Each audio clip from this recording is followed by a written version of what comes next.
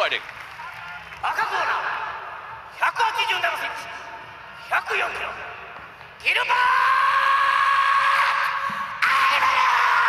Gilbert, the Hurricane Yvel, is 29, 6'2", 225 pounds, 1-6, and 1 no contest in Pride Fighting Championships. And Frank Yvel, who is known for having one of the largest tattoo collections in mixed martial arts, is hoping to add Zentsov's name to his KO list. That's right, he has a tattoo that has all the names of his KO victims. I'm very jealous of those tattoos because, you know, Mars, I enjoy a great tattoo. Well, both of them are sporting ink in this, the alternate matchup. Referee going over last-minute instructions. Again, we have 2 strikers. Yvel, known for his flying knee attacks, while Zentsov, well, just ask Pedro Rizzo about Zentsov's power. He scored a devastating 25-second knockout of the once-feared striker at 5:31 in February of 2006. The matchup's underway, and right away, Yvel storms Zentsov.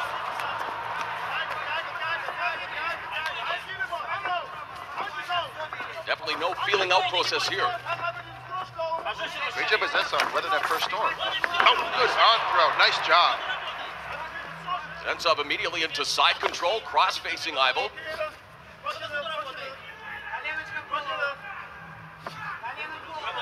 May elect to start delivering some knees from this vantage point, Trig.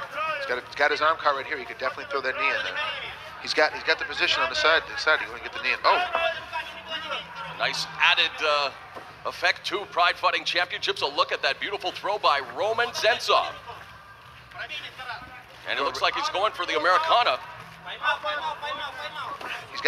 Yvel's got both his hands put together. He might be able to get out of this. Even though he switches over to the mount, he's still okay for the moment. If his hands separate, this fight will be over. He's got to keep his hands together. Yvel has been susceptible to submissions. In his last appearance in Pride at Bushido 6, submitted by... Oh, great job. Wow. A nice escape by Yvel. Nice work. Yvel did a great job humping through right there. Got his hips up, turned him, and got the perfect sweep. Now he's working from half mount or half guard, depending upon which vantage point you're watching this from. And he now tries to cross-face Yvel, or Zentsov, excuse me. Both these guys are doing a good job in the early rounds, keep him moving. I like to see Gilbert get his leg up and try to pass this guard, though, to get to a good side position. If he moves his right leg up through his crotch, he can pass him. As you see him right here in the replay in the corner, you'll see how he hips his legs up, comes through, and counters a great knee, arm lock as well. And while the replay was on, we saw Zentsov now turn the tables once again on Yvel. Now trying to create that distance, posturing up. You can see that Yvel trying to maneuver. Getting his legs high. Good job. Good job. Oh, good head motion on the bottom by Yvel. Get his head out of the way. We anticipated a stand-up war, but thus far they've been battling on the ground. And the referee's going to reset them in the center of the ring. As they were near the ropes there, give them each a level playing field here. Now, oh, and a nice strike by Zentsov, but the referee warning him there. He almost Called it thought it was an elbow. Yeah, it's a little bit too close to being an elbow, so elbows are illegal in Pride. And that's correct. No elbowing to the head in Pride Fighting Championships. You are allowed to elbow the body, though, if you choose to. Zentsov getting busy now, going to the body as well as upstairs. You can see that Yvel's trying to neutralize those hammer-like fists of his opponent. You see Yvel on the bottom, he's really not, well, there he tried a little bit, but on the bottom, he's not moving his legs, he's just staying in closed guard. In a position like this, you have to move your legs back and forth. You have to get angles and positions. Get separation from you and your opponent so you can either get back to your feet or get another sweep.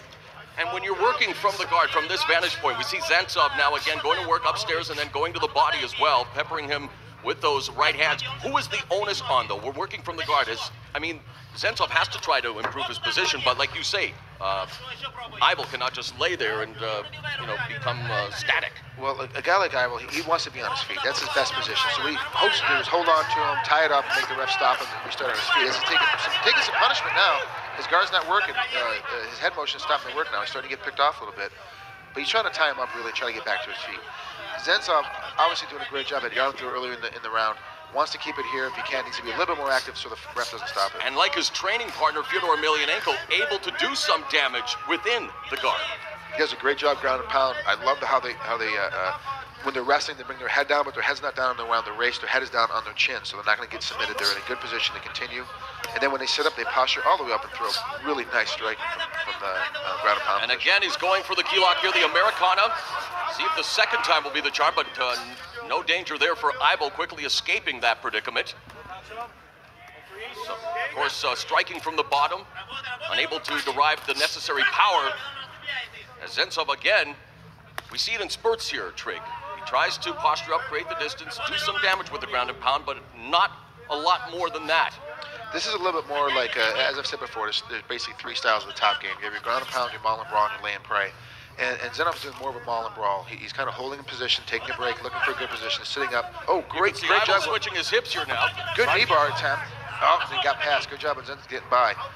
It's, you know, and he was sitting up, you know, when he was in the guard, he was sitting up and getting that position. That's why this guard pass worked so well, because he was holding on, staying in his position, and popping up. And you can see yvel anticipating that right knee strike, has his left arm out there blocking zentsov's knee as zentsov continues to work diligently, trying to secure the Americana here.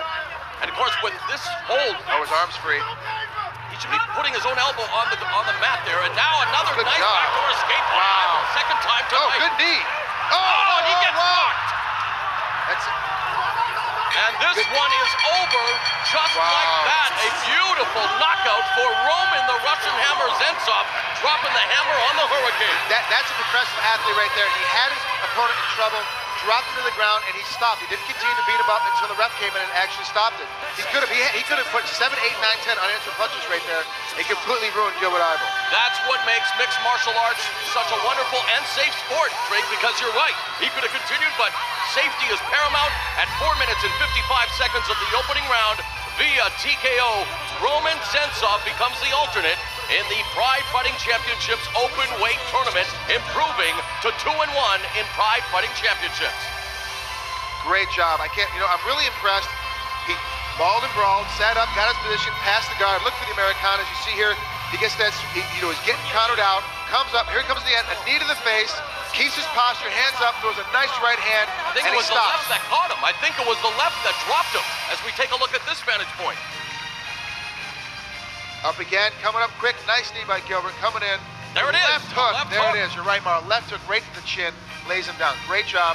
Now he's the alternate. I want everybody to understand, this position is very important. He is the alternate for this tournament.